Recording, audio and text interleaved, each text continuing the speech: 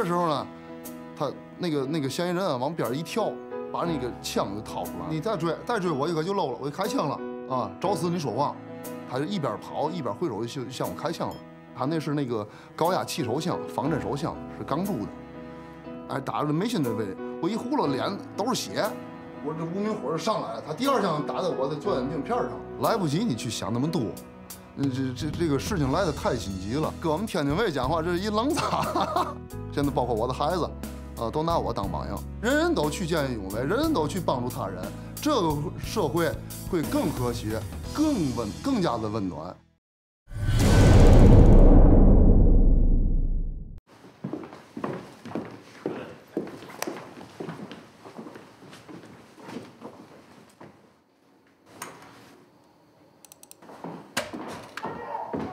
师傅，出来。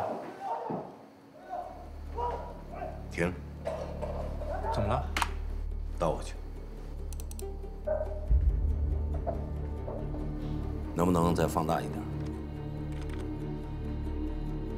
你看看胳膊上是不是有纹身？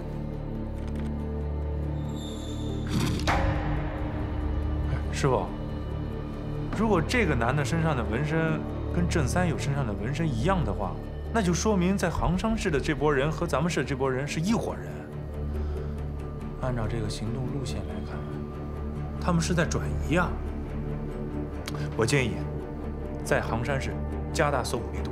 你好好想想，如果你是劫匪，在咱们这儿犯了这么大的案子，他能在短期内重复自己的作案手法吗？您的意思是，有人在试图转移我们的视线？对。他们就是要转移我们的视线，他们是想把钱转移了，我们偏偏盯在这儿不动，我看他往哪儿转移。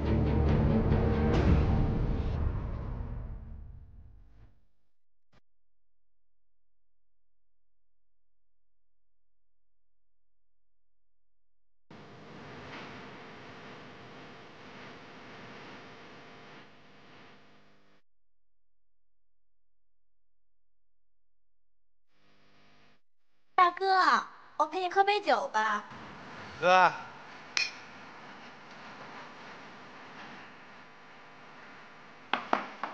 大哥，我想喝洋酒。喝什么洋酒啊？你长喝洋酒的脑袋了吗？喝。去哪儿？你不是要喝酒吗？喝呀，喝不完不许走。干什么？放手！哎，我就不放，过来让哥乐呵乐呵。手！不，咱朋友这么自信，到这儿来撒野，干什么？先生，麻烦您出去一下，我们这不允许对小姐动粗。动粗？是他让我陪他喝酒，我让他喝，他又不喝，忽悠我呀？这我会对经理汇报的。您先把手放开。我放你大爷！我放你大爷！我！放下！弄死你们！我放下！大爷，弄死你们！别在这惹事儿！好，哥几个，对不起啊，我这兄弟呢又刚失恋，可能有点激动。这样，这所有的损失我来赔付。胖子，要砸也行，出门的时候把监控的录像的记录也得给我砸了。啥都别说了，赶紧向人家道歉！我道你大爷！啊！胖子！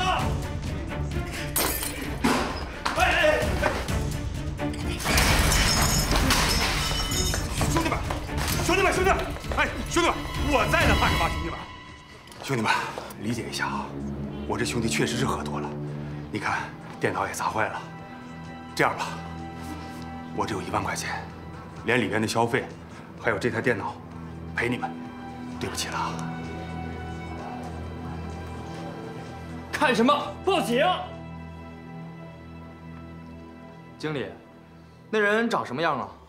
矮胖，一脸的凶相。另一个呢？另一个个儿挺高，眼睛挺大的。就摔坏一个电脑，没别的了吗？没有了。对了，那个矮胖子身上好像有纹身。纹身？像是一个拳头。你确定看清楚了吗？清楚啊，在胳膊上。怎么了？辉哥，今天笨子喝多了，在客厅闹事。看见警察了没有？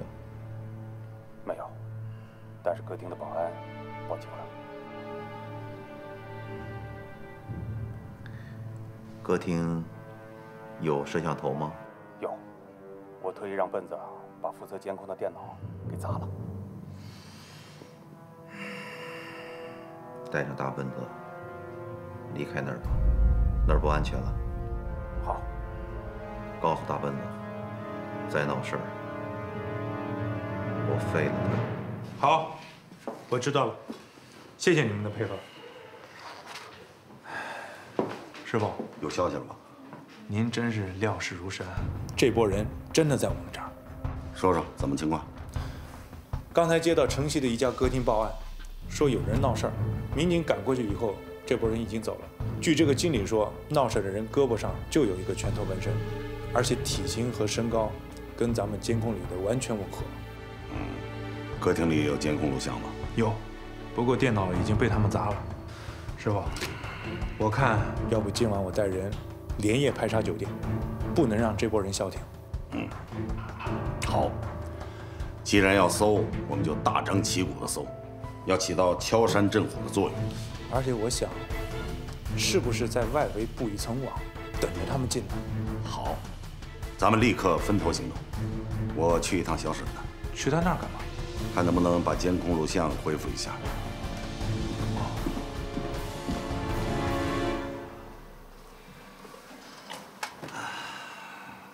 小沈、小孙，这回你们该大显身手了。行，你看你还亲自送来，让李凯跑一趟不就得了吗？李凯有任务，你们看看能不能恢复。从这个硬盘看呀，物理损伤的程度不是特别厉害。过来。看看，您要的是视频吗？对，就是监控录像啊。什么时间？大约是1个小时之前吧。可以，是这个吗？果然是他。停一下，往回倒一下。好。停。这个人边上怎么还有一个人啊？这有可能就是银行抢劫案的第4人。小沈啊，你把这张照片拍下来，然后给李凯发过去。这太简单了。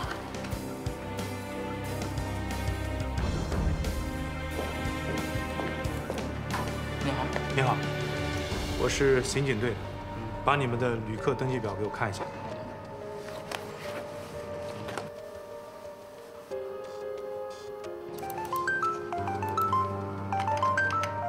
喂，师傅，网撒开了吗？已经张开了。我现在跟杨子他们正在排查呢。小沈给你发过去一张照片，你看完之后给杨子他们发过去。师傅，跟银行监控录像里的很相似，但是没有正脸，不能完全确定。这个人就是银行的抢劫犯，你们见到他立即抓捕。他闯了祸，郑文辉肯定会让他离开天海，但是我们不能把他放跑了，明白吗？是。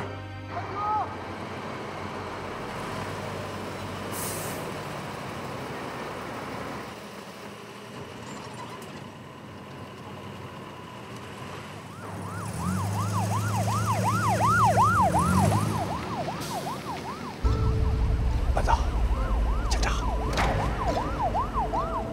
他们跟着拼了！不应该是冲他们来的。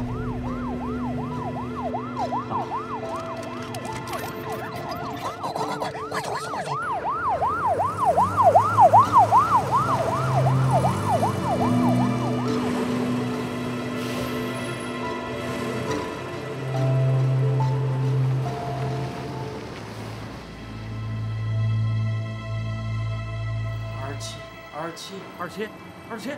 ！27，嘿，行了啊！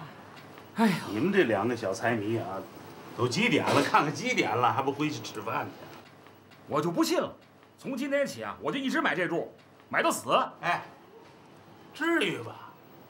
买彩票就是个乐啊！谁还指着买彩票赢房子赢地呀？中奖了，把大伙儿叫来吃顿饭庆贺庆贺；没中奖，自当是给残疾人捐献了，行吗？也行了，行了，行了啊！就你觉悟高，这不较真哪来的乐啊？是不是兄弟？就是啊，田嫂，我田哥心里除了抓贼就没别的了。滚！你倒霉孩子啊！赶紧回家，妈等着吃饭呢。你看，人家没说错啊，你现在心里还有什么呀？哎呀，我心里什么都可以没有，不能没有他呀，不能没有他。什么呀？什么？知道今儿是嘛日子吗？这嘛日子？驴日子呢？驴日子。今天是你55岁大寿，还驴日子吗？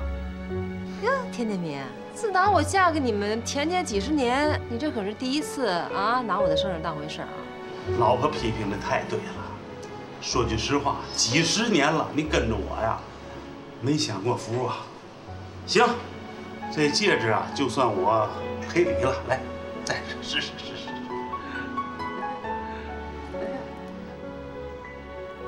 是，哎呀，正合适，太好了啊，真好，多漂亮！哎呀，哎，这钱哪来的？这钱带着就行了，问钱干嘛？哎，别说我这几天没看住你，有小金库了。小，对天发誓。真没有，没有。哎，你跑什么呀你？坦白，钱哪来的？这个钱，我把烟戒了，你都不知道你。戒烟，就为了给我买这戒指，你把抽了几十年的烟给戒了。哎呦喂，你这怎根儿啊？谁信？戒烟算嘛事儿啊？哎，戒烟算嘛事儿啊？我田家明。往这儿一站也是无耻汉子，我说出话来，别说4匹马，坐着高铁追不回来。你就吹牛吧你啊！吹嘛我？哎，我这个老伴儿啊，我说你什么好呢？你说怎么都不信？你说，哎，我说老伴儿啊，如今呢，孩子大了，成家立业了。哎呀，我就想啊，怎么才能让我老伴儿享清福呢？找几个学徒。学徒？学吧。学做生意呀。你说咱们这个店啊，你说里里外外、前前后后、出货进货都是咱们，找几个学徒来，你就不用干了，享清福了。你拉倒吧你！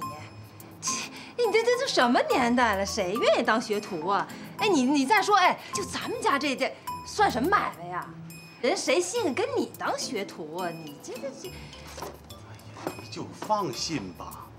俗话说得好啊，人不在个高，货不在大小。人有多大胆，地有多大产，半个葫芦它也是一个瓢。我没工夫听你瞎乐了我还将回家做饭去呢我。哎。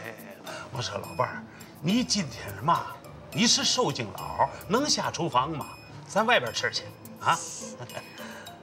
哎呦，我都忘了，我还订了个蛋糕呢。我等着啊，我先拿蛋糕去。哎呀。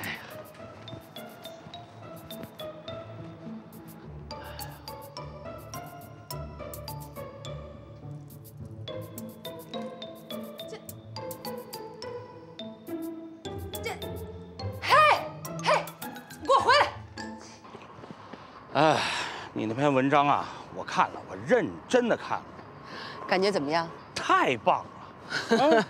通过一些普普通通的住户的嘴，将一个繁经理描写的是有血有肉啊，没有任何夸大其词的赞美，没有任何华丽的辞藻，哎，一个普普通通的物管人员的形象跃然纸上啊！尤其恰恰是他这种平凡和普通，才显得他的行为是那么的难得。这就是我想达到的目的。追悼会那段，哎呦，看得我都不行的了都。这可不是我想要的，我最讨厌煽情了。啊？我倒快，我杀了你们，我挨个杀你们，一个个都杀了你们，都别跑，都别跑，一个个挨个杀你们，信不信？都给我回来！我挨个杀你们，一个一个都跑也不行，宰了你们，谁都别跑，谁都别跑！爷们儿，你猜我这刀快？我去！别，你别去，你别去，拿着，那个我把他稳住，你想法把老人弄开啊！哎，你行吗？行，没事，小心点！哎，拿刀那爷们儿，拿刀那爷们儿，哎嘿，来了个胖子，哎，你肉多就宰你吧，我操！来。哎呦，这小眼镜不白戴呀！这你真是我呀！小铁如你，小铁，你妈，我这不是小铁，我还能杀人呢！这个，你信吗？信吗？信，咱不啊！你信吗？咱不杀人啊！我杀了你！别过来！老爹，把刀放下，我不过。杀人！哎，我杀了他！你吃药，该吃药了。吃吗？该吃药了。骗人！我吃过药了。你不打针，你不吃药，你得上电疗。幸好，我吃药，幸好，我吃药，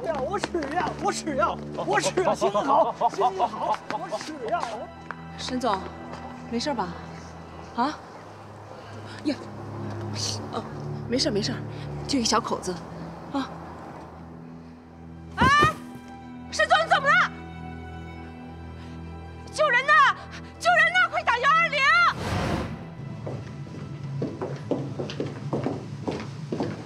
这屋。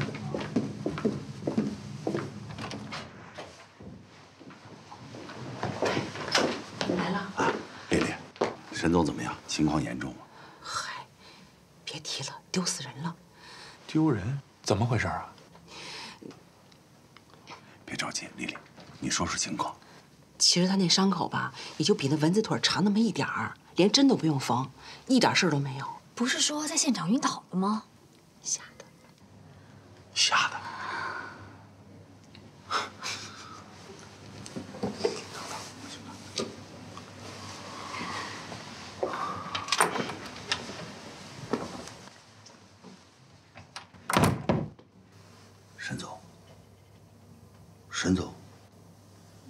沈总啊，别把头藏在被子里了。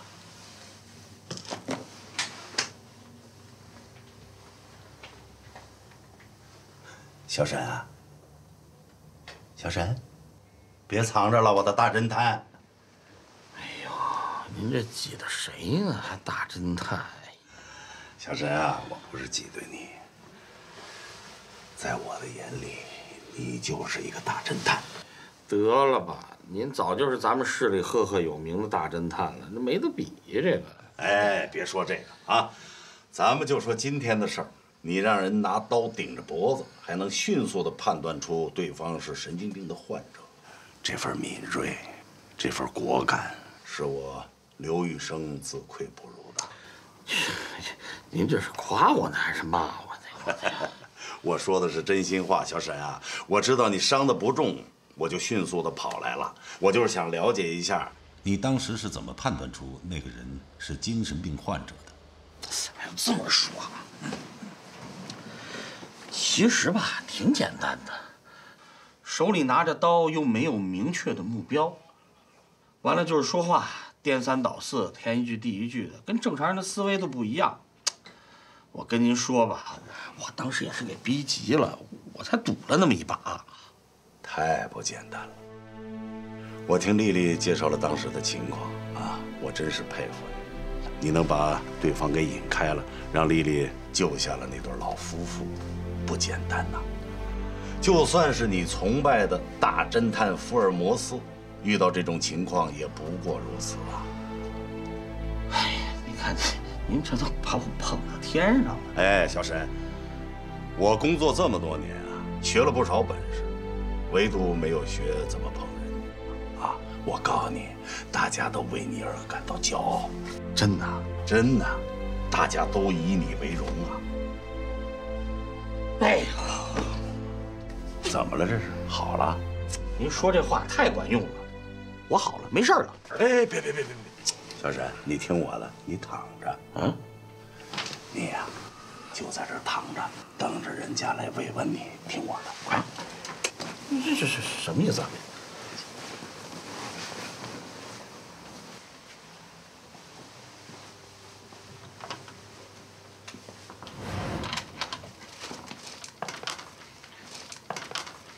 申总，哎呦，你可算是来了。你知道我要来？我哪知道你来？我这是，你看你来就来，你还带什么花儿啊？不当吃不当喝的，你还不如给我来俩肘子呢。来坐。哎呀，你都成这样了，我能不来吗？没有你的话，我早成丧家犬了。行，来了就好。不是申总，你都住在这儿了，你瞎操我什么心啊？还？这怎么叫瞎操心呢？我告诉你，不光是我，这同志们都在操着你的心呢，都盼着我们熟悉的那个孙彦斌啊，早一天的回来。申总，我对不起你，对不起大家，我给你们丢人了。胡说八道什么呢？怎么叫丢人呢？你给我们长脸了，你知道吗？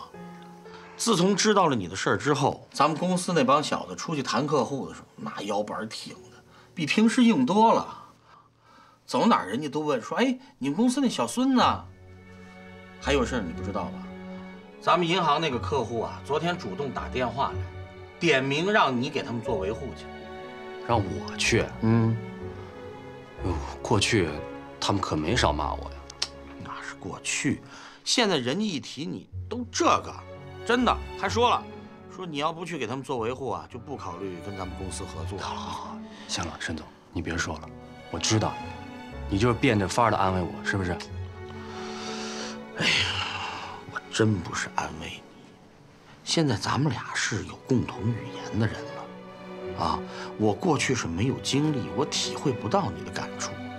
这回我是扎扎实实的，我体会了一把，什么叫害怕。害怕啊？你也害怕呀？我都快吓死了。你别看我平时老看那些个侦探的破案的书，真到有一天啊，有一把刀子架在脖子上的时候，那滋味儿，哎呀，申总，啥滋味儿？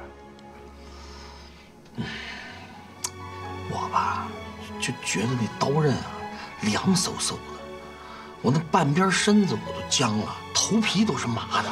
对，是不是？我也是这感觉，一模一样。这要放平时，我早下滩了。可那会儿，苏丽丽就在我前头。你说我要跑了，那刀这不就招呼到她身上了？直到警察把那疯子摁住了。哎呀，我就觉着腿发软，人发飘，然后就什么都不知道了。哎呀，行，你没事就行了。关键我后来我想都不能想这事儿，我想想我就后怕，真的，那真叫命悬一线呢，那叫。转过来再想想，怕归怕，啊，你说咱们要是有一天又走了狗屎运，啊，呸，啊，这事儿又让咱碰上了，那咱怎么办？装没看见，扭脸就跑。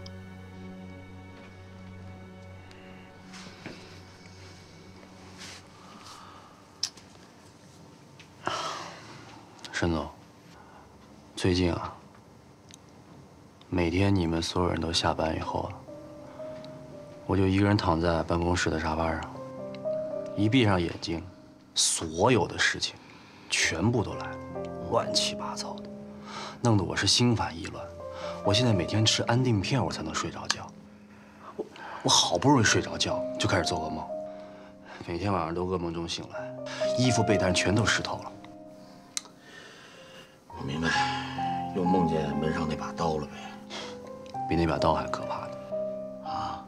我梦到张慧了，他们抓了张慧，摁到我面前来，弄一把刀。哎，行，别说。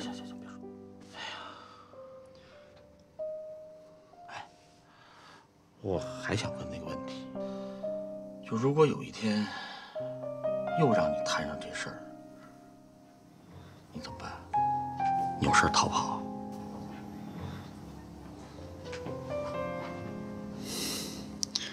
跑不了。对呀，我也在想啊，我和你，肯定都不是那种逃跑的人呢。既然逃无可逃，避无可避，那不就剩一条路了吗？壮着胆子面对他。你觉得行吗？行啊，只要你行，我就行。我不知道。你行，你肯定行。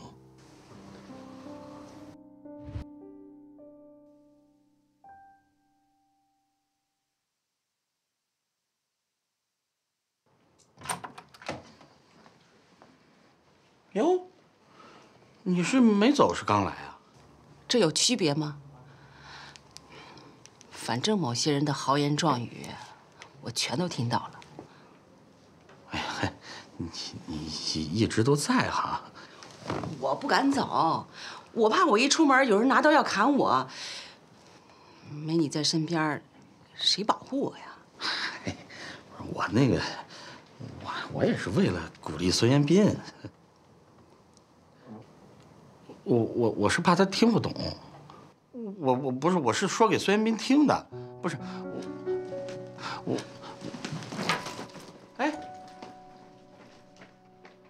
哎，我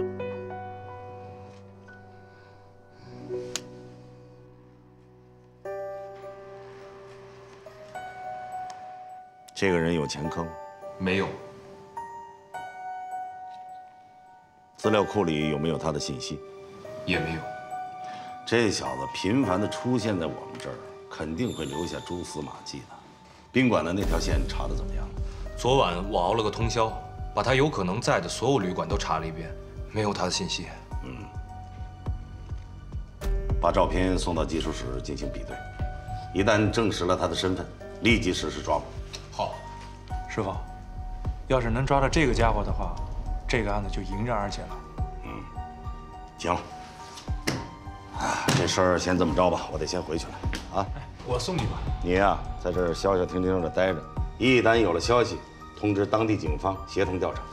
好，走了。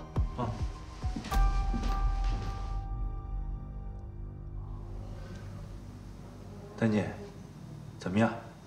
有戏吗？只要你不捣乱，就有戏。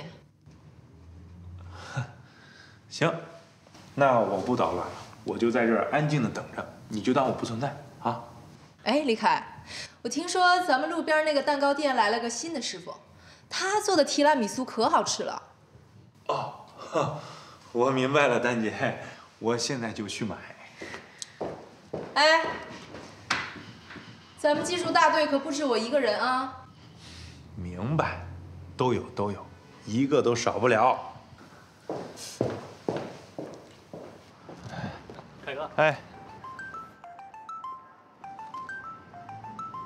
喂，赵蕊，怎么了？我在警队呢。现在？好，那我马上过来。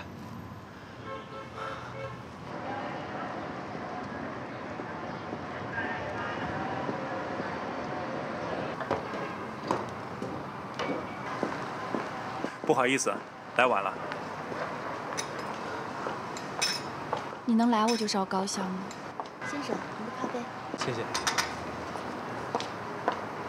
上回真是抱歉，队里临时有任务。你在电话里说不是有急事儿吗？说吧。我怎么听着你有点像审犯人呢？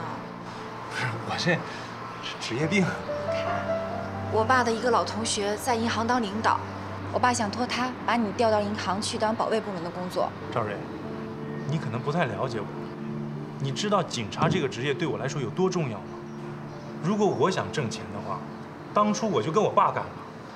李凯，我知道你从小上警校当警察是你自觉自愿的，而且我也相信这是很多男孩子的梦想。你能为我想，我很感动。但是你有没有想过，如果每一个警察的亲人都这么想，劝他们放弃这个职业，那谁来做警察？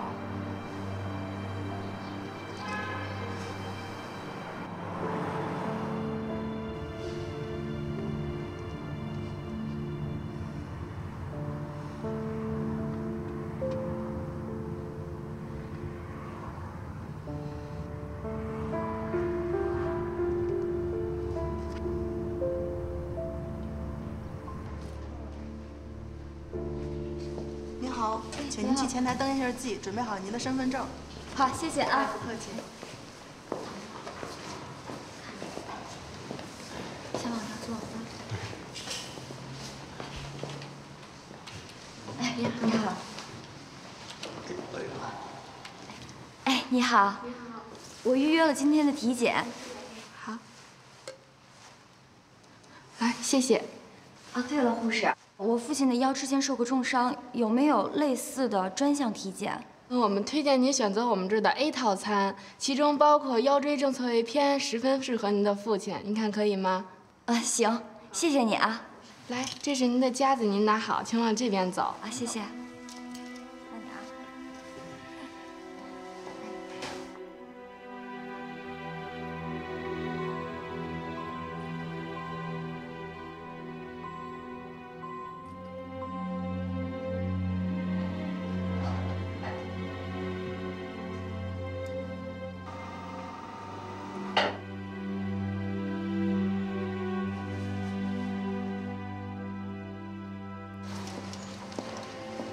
走，咱们到那边坐一会儿吧。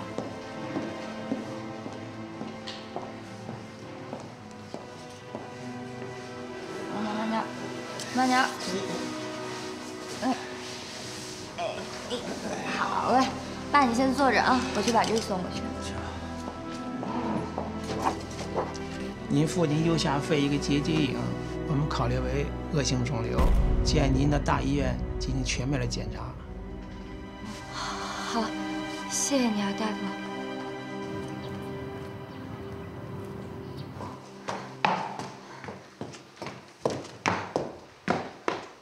同志，你们负责人在吗？请问你有什么事吗？我必须要见你们负责人才行。你别着急，有什么事你跟我说吧。谁呀？一位姑娘。您是？您看看这个，钱建忠是我爸爸。13年前，他路易一场交通事故，一辆汽车被撞翻，司机被压在下面。我爸为了救人，硬是用背把汽车顶了起来，司机获救了，可我爸的腰也受了重伤。当时的司机为我爸申报了见义勇为，还保证会提供手术费。可是司机不认账了。啊，不，那倒是没有，他的确是付了手术费，可是每周还要复健，而且这笔钱远远要比手术费要高得多。可就在上周，我爸被查出了癌症，他为了不再拖累我们，他竟然起了不好的念头。如果不是我发现的早，他可能早就不在了。那这些年基金会没有给你们帮助吗？当年没有这个政策，而且我爸爸他绝对不是那种愿意麻烦别人的人。我看了很多报道，说你们基金会就是为那些见义勇为的人提供资助的。如果我爸没有得了癌症，我是真的没办法，请您帮帮他。我求求您，求求您帮帮他，他也是您承认的英雄呀！我求求您了，快起来，快起来！求求你，我求你，快起来，进来。孩子，你的情况我基本了解了，你放心，我一定帮助你们解决困难。谢谢，谢谢您。不客气啊。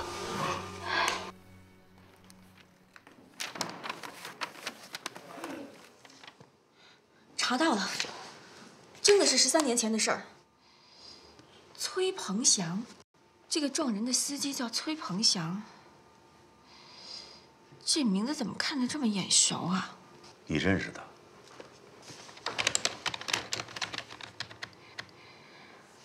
崔鹏翔，天海市的首富。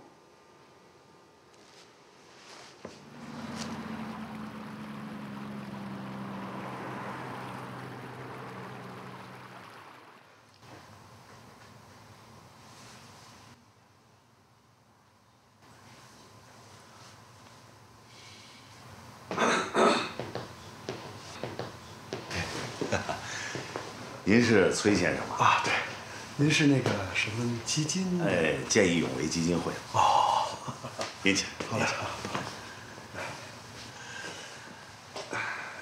您找我有什么事儿？是这样，我们见义勇为基金会是一个公益基金，是专门负责奖励和保护那些见义勇为的老百姓。又是找我投资？不，我们不需要你投资。您不找我投资，您找我有什么可聊的、可说的啊？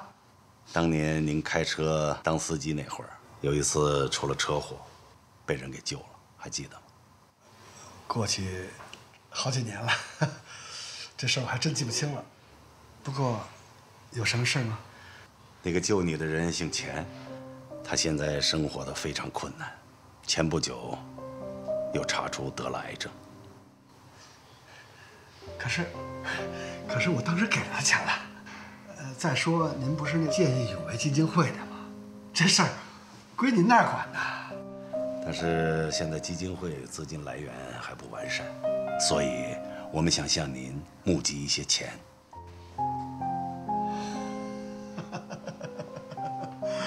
哎呀，我还以为您又要出什么新花样了，原来还是让我投资啊？不是投资，您投资是有回报的。您给我们捐钱，我们只能送您一面锦旗。我凭什么要给您捐款呀？为了您的良心，老钱为了救你的命，牺牲了自己后半辈子的生活，他现在已经到了人命关天的地步了。我相信您不会置之不理的。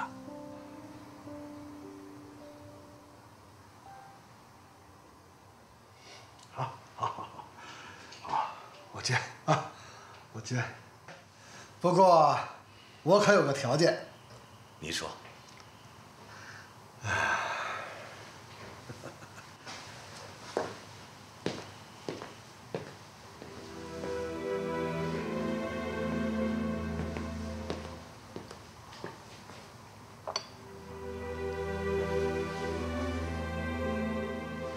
您喝一杯，我捐2万；喝多少，我捐多少。好，我喝。没事吧？师傅，没事。师傅，哎，怎么样？没事。是你是吧？是你姓崔是吧？啊，是不是你喝的啊？你把人喝成这样，放开手！干什么你？我问你，你还想不想要钱了？你要这样，我1分我也不给你。我告诉你，你的臭钱我们不要。好，咱们等着瞧。哎，老崔，哎呀，师傅，这基金会没钱咱们可以凑，这老钱的病一定会治好，您犯不着这样。李凯呀，你这一要打人，我这酒白喝了。哎。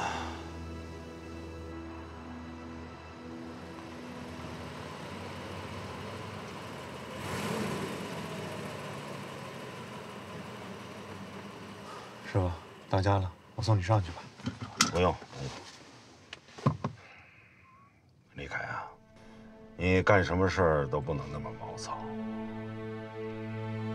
你还要打人，那怎么行呢？师傅，那姓崔的就是仗着他有几个臭钱，欺负到您的头上了。这口气您忍得下，我忍不下。那你也不能要打人。行，我送你上去。不用，这事儿别跟你师娘说啊。知道了。回去慢点开车啊。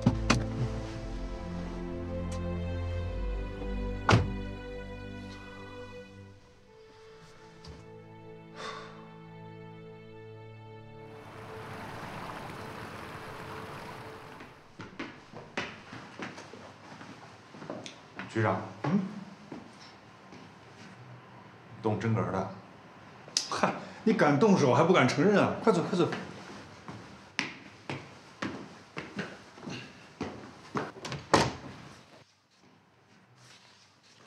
方局长，您到我这寒舍，让我这里是蓬荜生辉啊！啊，请坐，请坐。就不做了。我今天来啊，是想告诉你几件事儿。